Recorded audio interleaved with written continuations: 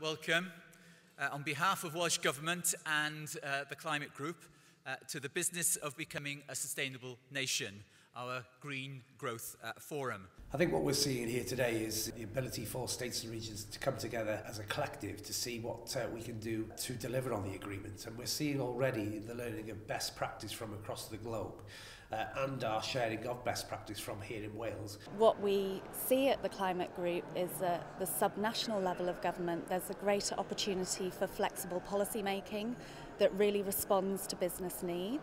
State and regional governments are key players in driving delivery of the Paris Agreement. They are often responsible for the development and implementations of laws, policies, strategies, standards, programs and fiscal mechanisms in areas that directly influence greenhouse gases emissions levels and deal with the impacts of climate change. What we really should be doing is thinking over the medium term and indeed over the next 2 years to build a coalition of countries that are prepared to push this into the international trading system, because that is the only place where you can actually legally enforce a commitment to eliminate fossil fuel subsidies and therefore make a real contribution to climate change. State and regional governments working with businesses is key to dealing with climate change. If they don't work together, we have a much lower chance of confronting climate change and making progress. And over the past 20 years, we've seen various subnational governments innovate, position themselves at the forefront of the fight against climate change, and it's our duty today to continue our efforts to transition to a green economy that strikes a balance between environmental protection, economic development, and whose long-term benefits will be substantial. Governments need to be working very closely with business community. Businesses are just as important as state and regional governments, but state and regional governments need to hold it all together and ensure that the overall approach is consistent and properly shared. So from a business perspective, business in general and very specifically the food and drink manufacturing sector are particularly exposed to climate change. So it's imperative that we understand and mitigate our impacts on the natural environment. BT is 100% powered by renewable energy.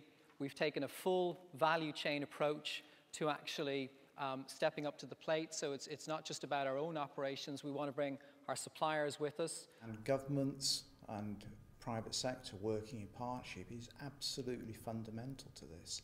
There is no option. It's quite simple. Fel Cymru, mae'n hanfodol yn bod ni yn gweithio tuag at dyfodol mwy gwyrdd a galluogi i'n gwasanaethau gael I rhannu drwy ffordd sydd ddim yn gwneud niwed i'n amgylchedd.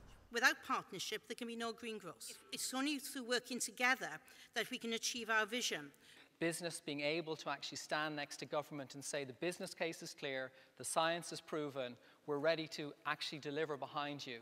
So I think that partnership between government, industry, the academic institutions within Wales are key to providing that sustainability in the future.